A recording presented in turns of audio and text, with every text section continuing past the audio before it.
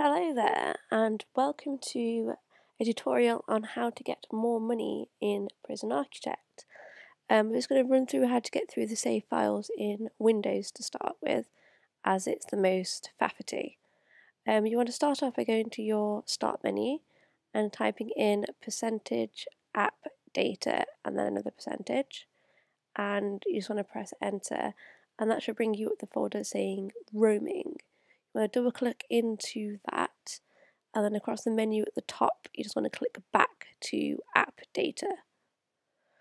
From there you just want to go into a folder called Local, and then from there into the actual game makers, which in this case is introversion, and from there you just want to click into Prison Architect and then into your save files.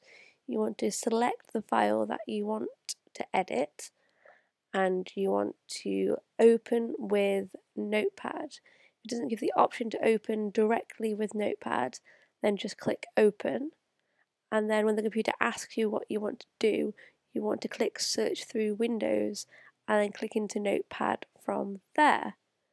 If you are a Windows user, you can skip ahead to the video now, as I'm just going to go through the Mac stuff, and all descriptions will be in the link below if you do get a bit lost.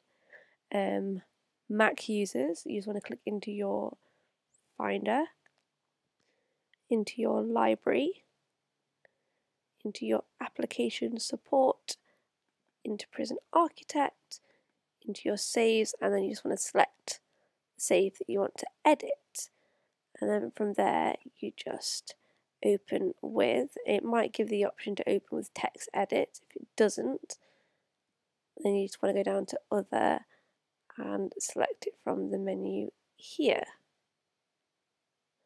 It should bring up the code like this, and you just want to find finance. You're going to start typing in finance through there until you get to this part of the code. Once you get to this part of the code, you just want to delete these numbers here and type in 1 and 8 zeros.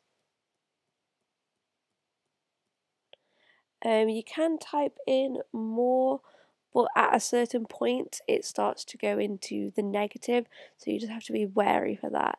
I find 8 is a good number to be around. And then you just want to click Save.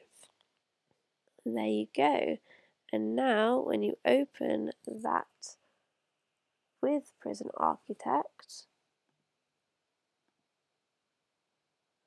there you go, all the money has therefore gone in, and you can use freely. Thanks for watching, guys, and please subscribe for more video tutorials, and bye.